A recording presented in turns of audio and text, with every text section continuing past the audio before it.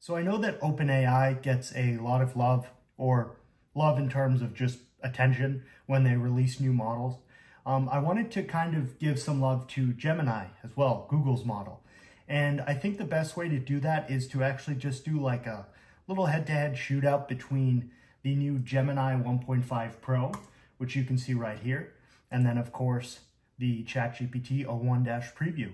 And I think in kind of fitting with the theme of my channel, the best way to go about doing that is to actually just give them a programming challenge and see how they do, with specific emphasis on how few times you actually need to reprompt it with saying, okay, but this is an error here or anything. So basically we want the least amount of attempts to actually get functional code that doesn't produce an error.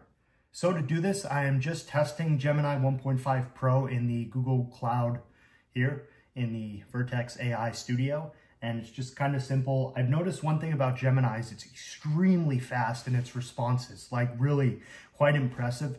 And it's also actually citing sources below the response sometimes. So just kind of some interesting stuff I've noticed. Now, the way that I'm going to do this is I have one simple prompt here that I actually had Claude kind of make it a better prompt. So essentially the gist of it is we're creating a Python script that creates a 25-key piano keyboard. It will be centered around middle C of the keyboard so that the keys on either side are a little higher, a little lower, but so the pitches are something that you could probably easily hear through the speakers. And it just kind of goes through and gives it some specific things and points to note, and optional enhancements if time allowed. Implement key release detection so the sound stops when the mouse button is released, and add a volume control for the audio playback. So essentially, I'm gonna make this video super simple and quick. I'm basically gonna copy paste this in and we'll test the AI. So seeing that I do have Google here open, we're going to test the Gemini 1.5 Pro first and foremost. And you can see that it kind of puts it out here. Now, I'm not using Gemini through like the normal way that I think you can access it, which is more of like a web interface like ChatGPT. So I'm just doing it in the Cloud Studio. So if it looks a little odd, that's why. But we can see that it tells you how many tokens your query was, so your input. And if you actually click on that, I'll try it later, I think it actually shows you the specific breakdown of which word is a token.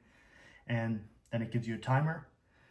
And kind of, okay, so here's our script. Oh, so that's interesting. Okay, so I need to obtain wave files for each of the piano notes within the range. Now, I don't want to do that. I want this to just kind of map what they would be in terms of pitch. So I'm going to suggest that real quick.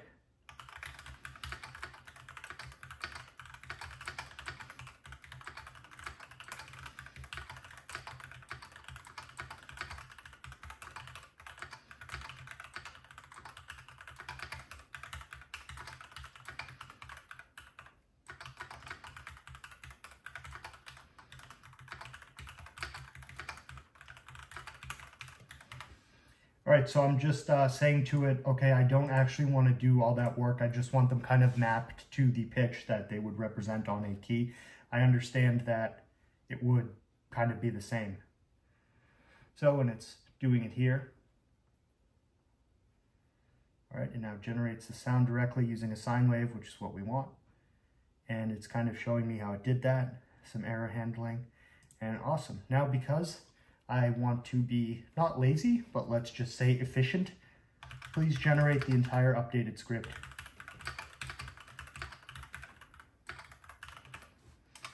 I spelled updated wrong, that's okay. And I do believe, so if I click on that, so it actually shows you the specific tokenization of the input string. So you can kind of see each one of these different blocks is a specific token. So here you can see the 2 and 5 are broken up. The dash is its own token, key, piano, keyboard, and it gives you the token ID. So just kind of cool. And then the token ID is kind of how it's being seen. So just a little more like in terms of the back-end side of things like this. All right, so I've rambled on a bit. So now we're going to take our fully generated script here. I'm going to simply copy it and bring it into Visual Studio Code. And apparently all I need here is Pygame and Math, which are in this environment.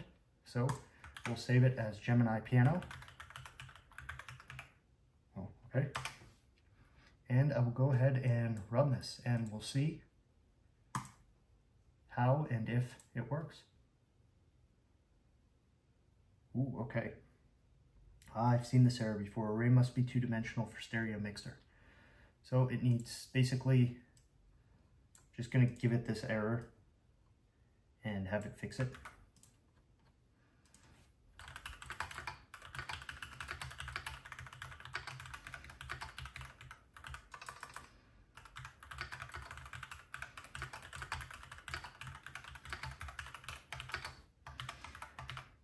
So basically, the test here is just kind of to show, currently in terms of programming, these can't really replace someone in their entirety. However, if you have minimal programming knowledge, this essentially accentuates your ability to actually produce working and functional code as opposed to not having this tool. So, and once again, it's kind of trying to be short with me and just giving, please give.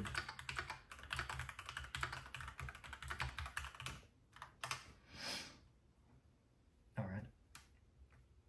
So as we wait for that to happen, we'll just kind of here. And I didn't change any of the temperature limits or anything like that, so I just kept it at 1. So just midway between wild and not wild.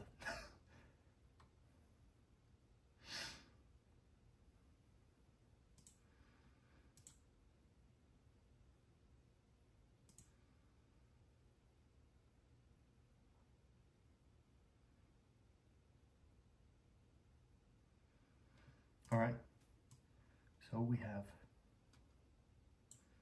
once again, our script, and I will go in, just replace this. I'll clear the terminal, so if we do get new error messages, it's easy to copy paste.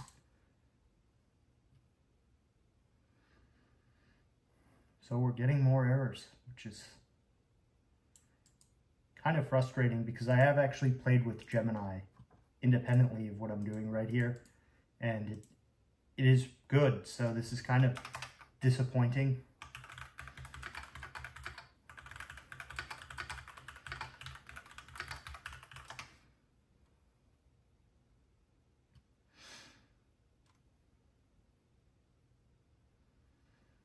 And again, it's not generating the entire updated script, so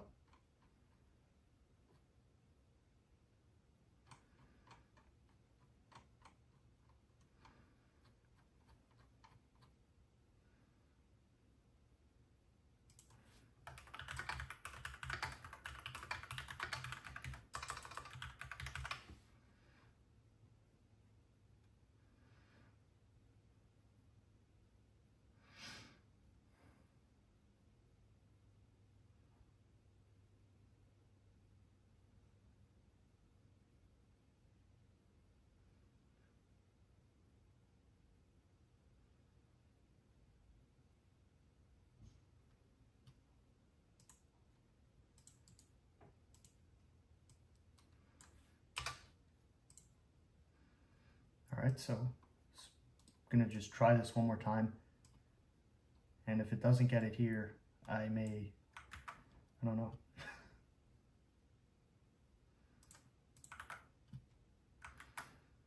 Alright, so please work this time. Okay, so we have our key on screen, and if I click one, let's just kind of go up to,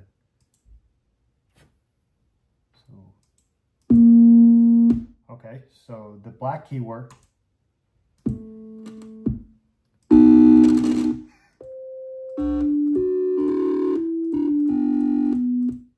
All right, so we're kind of working. Some of the keys don't really seem like they're mapped properly.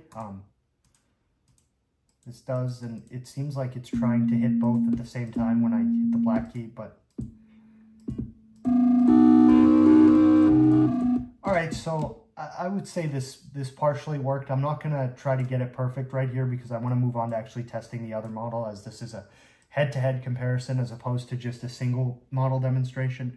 I will say that it did a nice job actually drawing the graphical elements of the keyboard, so I will give it that. You can see that it did match the note frequencies here. It's just, yeah, the keys are, so, all right, well, so that was our Gemini test. So I'm just going to jump straight into ChatGPT and do the same thing over again. And this is GPT-o1 Preview, so the quote-unquote like Mac Daddy version of what's available right now. Although I think I saw something that o1 Mini might be better at programming, but I just am going to try it here, and we'll see how this goes.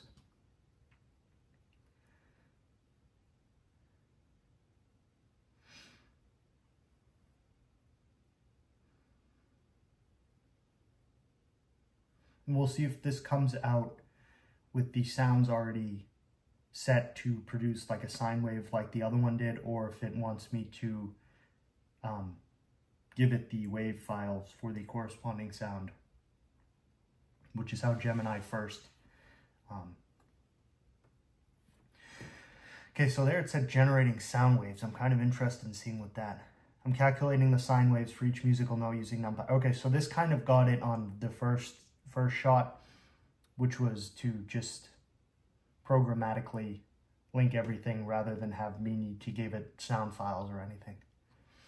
So you can definitely see it's doing its thinking here, which is interesting to see, and I'm sure you've probably seen a lot of at this point just in any demonstration videos of this new, because the kind of self-reflection thing is one of the big things that's been touted as adding to its ability. And you can see it's really like, this is an extremely in-depth, so thought for 83 seconds. All right, interesting. That's cool. So that's how it's kind of getting the keys. All right, and I'm really, you know what, I'm just not going to look at the code. I'm just going to copy paste and see. And I do have all of these libraries already in my environment that I'm using, so we'll copy paste and we'll see what we need to do to get this working.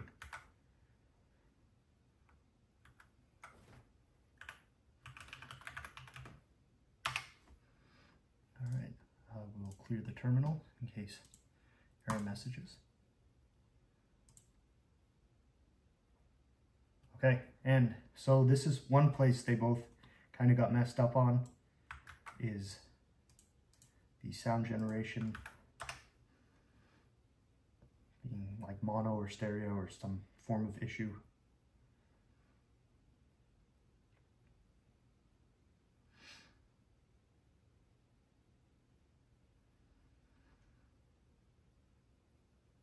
Yes, because the sine wave is a mono one channel, so we need it. Okay. So, okay, again, I'm not going to. So here's the updated script with the changes applied. And it is nice to see that it's not just putting in comments here like generate sine wave function remains the same. So I would have to manually copy paste it. So, I mean, that is partially laziness, but also partially from an efficiency standpoint, you would just like it to do that itself. So, all right. Now we'll try this once more. And again, not happy and just giving me errors when I try. So as we can see here, both of these models have not managed to actually generate a functional script from the initial prompt. So just kind of interesting to see where we're at in terms of, a lot of people talk about this replacing software engineers and things like that, which ultimately is a very real possibility. The time frame in which that may occur is obviously kind of questionable, but it does allow you to program things that may be above your skill level if you even know enough to just kind of copy paste the terminal errors until it gives the right script, which when ChatGPT came out wasn't necessarily something that you could do without fail, but now it's kind of, you're almost limited to your message cap. So we'll try this one more time.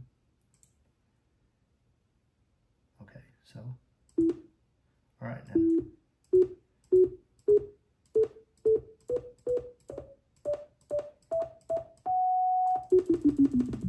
All right, so this one did get all the sounds correct. It seems like there's still maybe a bit of confusion with the black keys, but, and it's just a simple tone. So, how many tries was that here? So that was, go away, duck. I think that was like 3 or 4 for this. So the Gemini one seems to have needed a bit more time to get things correct.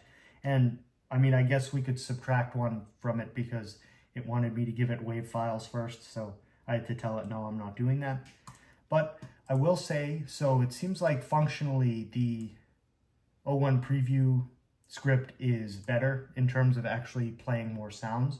However, I will say that the Gemini one, this looks way better. So aesthetically, I would say this did far better than the GPT one because this looks more like a keyboard. The GPT one's kind of like, it's almost as if you would like scale it to a equal, you know, view. So,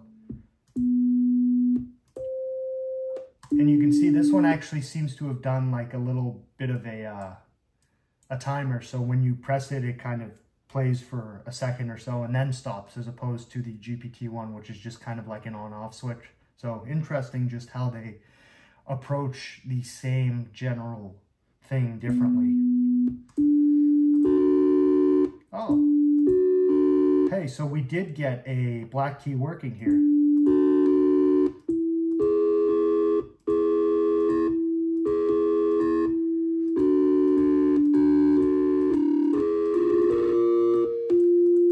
And really the big issue with this one is the lower keys just aren't working, but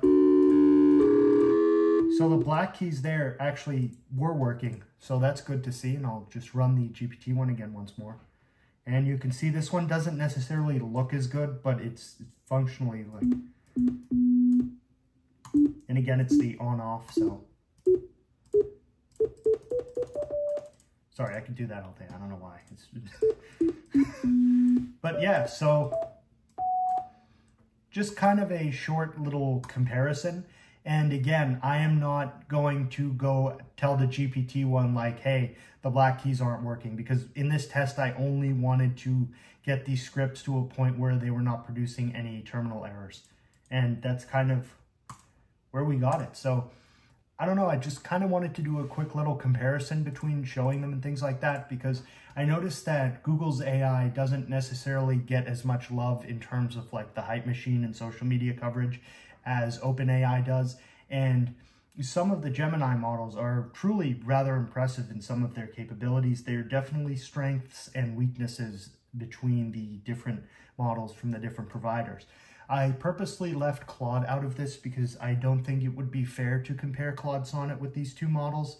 I believe once the Opus model comes out, which is, I think, going to be metaphorically in the same playing field as like o1 and Gemini 1.5 Pro, just in terms of when you actually compare the models. So I just used Claude here to actually help me fine-tune my prompt. So just wanted to do a quick test and see how things came out.